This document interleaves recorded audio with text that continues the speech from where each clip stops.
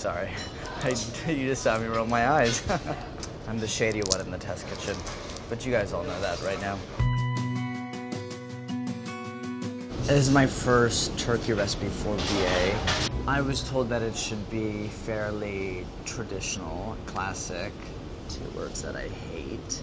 Only because I don't know exactly what that means, but I think in the Thanksgiving setting, I get it. It's like, no tandoori turkey this year. Not my mother's pomegranate yogurt turkey. No Turkish charcuterie, although that's really great. Okay, so we have a turkey that is about probably around 14 pounds and removed all the kind of insides, and we're just gonna do a dry brine. We love a dry brine just because it makes for a really crisp skin. It's also just less of a mess than doing a wet brine. A dry brine always consists of salt. This is half a cup of kosher salt and a tablespoon of brown sugar. So I'm just gonna combine this by pinching my fingers. This is probably enough brine for anywhere from like a 12 to 14 pound turkey, and I'm just gonna season it really liberally all over, and I'm sprinkling and kind of pressing it into the skin. I prefer dry brine over a wet brine because it's less messy. With a wet brine, you're kind of looking for some kind of an enormous pot of sorts, or even a what's it called? What? Cooler. Yes, a cooler. I'm like, did not grow up with those, believe it or not. I'm gonna flip this bird over. Okay, I'm gonna flip it back.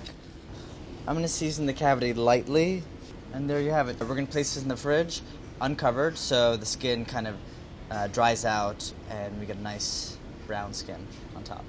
We pulled the turkey out. I cleaned the rim baking sheet, and then lined the rim baking sheet with 3 layers of foil. The reason why I take the turkey out and let it rest for 3 hours is so that it can cook more evenly in the oven.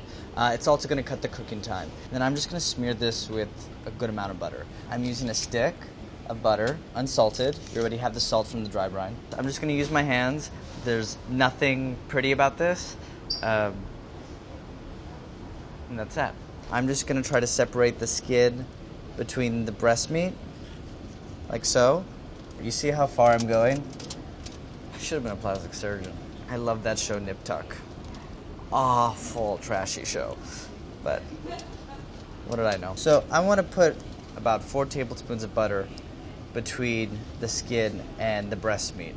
2 tablespoons per breast, and just kind of push it all over like that. It's like putting toothpaste back into the tube. Is it? Who does that though? No one. I'm gonna take the remaining butter and I'm going to just spread it all over on top. Try to get through all the kind of little nooks and crannies. Nooks and crannies? Nicks and crannies? ESL. I'm gonna put some butter on the back. Next I'm gonna take the wings and just tuck them under like that.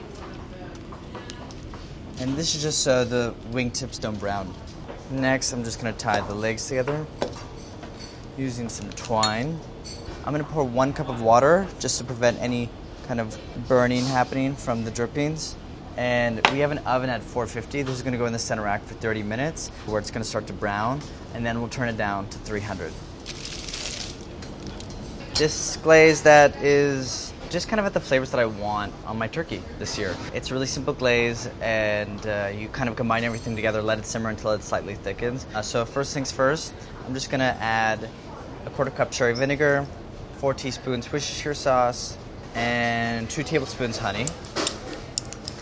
So this is actually double the amount of glaze, just because I wanted to make sure. I was a little paranoid. That's me, I'm just a paranoid person. That's what this city does too.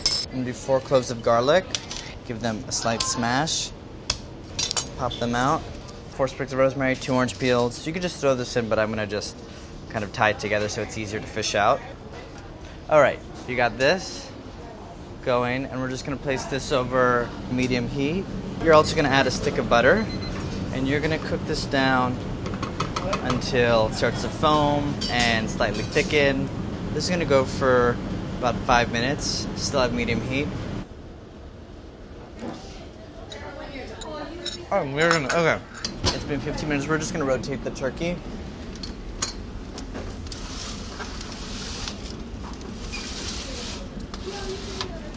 and let that go for another 15. Okay, so this has been about 5 minutes. I turned to low.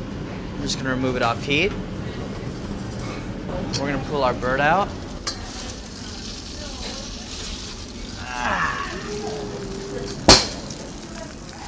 So, see, just golden. It's not golden brown yet. We're gonna turn the oven down to 300 degrees. I do 300. Sometimes some people do 350. I just want to go really low and slow with this turkey. So I'm gonna glaze this bird a bit. We're gonna glaze it a few times while it's roasting. We're gonna turn the turkey back in the oven. So we're gonna let that bird go for about 60 to 80 minutes, depending on the size of your bird. And we're gonna glaze it every 30 minutes, so another 2 times. Okay, it's been 30 minutes. We're gonna glaze this turkey again. It's already getting a really nice color. It was a little spotty, the browning in the beginning. With the glaze, it kind of helps even that out. This bird's gonna go in for another 30, maybe 45 minutes, but really don't focus too much on the time. The best way to tell when your turkey's done is by using a thermopan and taking its temperature, which I'll show you when the turkey comes back out of the oven. Okay, I'm gonna check on the bird. It's browning really nicely.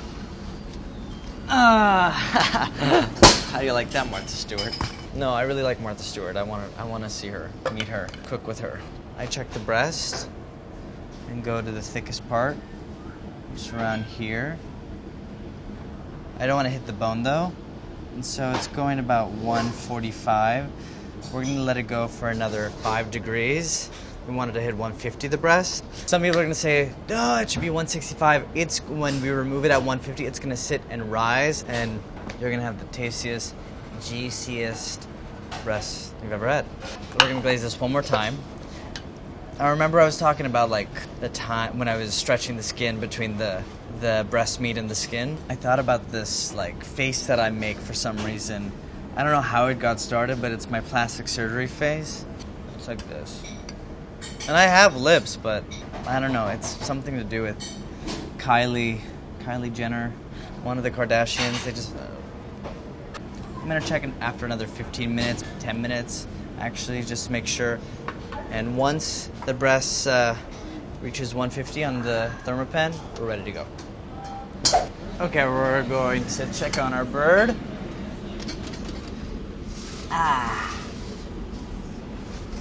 Look at that. I'm gonna take the temp one more time. I'm gonna go over the thickest part of the breast, 151. It's pretty good. I'm gonna transfer it over so we can rest on the cutting board. So what I like to do is just kind of lift the turkey up, tilt it, get the juices from the cavity out. If you have 2 metal spoons, or just do what I'm doing. Tongs up the turkey's butt, and then a wooden spoon. You do that, and you can let this rest for, depending on the size of your turkey, this is like a little over 14 pounds for 45 minutes, even up to an hour. It's still gonna be warm. Okay, the bird's been resting for 30 minutes. If I had all the time in the world, it would rest for an hour. I don't got time, I got a lot of other stuff to do. I'm gonna take this twine off. I'm gonna have the legs facing me, and I'm just gonna cut the leg off. I like the dark meat. And really, I kind of just treat this as like a big chicken. And I hold it down. You could use a kitchen towel, that's probably better. And I kind of just pop it, the leg out. Woof, that's hot. And then just separating the thigh and the breast. I'm gonna wash my hands.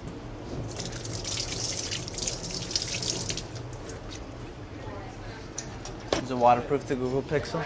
I wish I had some gravy. We have a really good gravy recipe this year. I developed it. Don't they sell these at like circus things? Renaissance fair. Renaissance fair, yeah. Super delicious. The meat is really flavorful. It's seasoned well. You get this sweet, savory glaze on top. I mean, it's crazy. There's only a few ingredients in that glaze, but it perfumes the whole bird. It gives it a beautiful, deep mahogany color. And this is one of the easier, if not the easiest, turkey recipe you'll make. And I hope it'll become a go-to staple for your holiday season. That's pretty good.